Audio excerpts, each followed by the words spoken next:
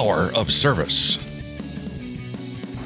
We're back here at Robinson Dresser Sports Complex. Softball team's getting warmed up for their final home weekend series as they host Evansville. It'll be probably a little emotional with that senior weekend and the fact that you have been with this group. It's not a huge class, but really some special players in that group. Yeah, they've all put in a lot of work and a lot of time and a lot of effort, a lot of sacrifice for the program, and we want to make sure that we take that opportunity to recognize them, not only for how they are as a softball player, but who they are as people and how they've developed as people in their time here in our program, and just to see the growth that they've made in their development as humans. Couple championships from this group and dealing with the pandemic and just a lot in the last 4 or 5 years. Really, I mean, coming off of the pandemic where everybody was kind of in scramble mode, nobody knew what to do and how to handle it, it kind of, you know, pulled the plug on a season where we were kind of going in a bad direction, and our group really rebounded and responded in a great way. They didn't let that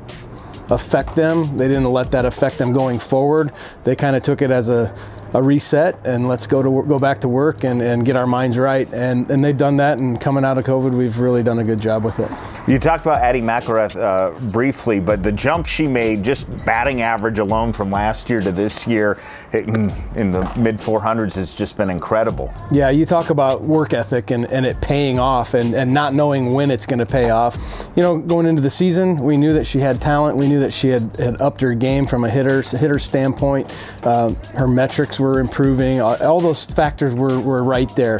We put her in that pinch hit role, and every opportunity she got, it was just like, whoa, all right. And you could just tell she was paying attention to the game. She was watching what was going on, and she had a plan when she went in for those pinch hit opportunities, and just put us in a spot where she just put enough of those together where it was like, all right, we gotta find a spot for her in the lineup. And when she got in, she took it to another level and really made our lineup solid 1 through 9. Numbers speak for themselves. We have a story now on Brooke Snyder and just why is she a special student athlete here?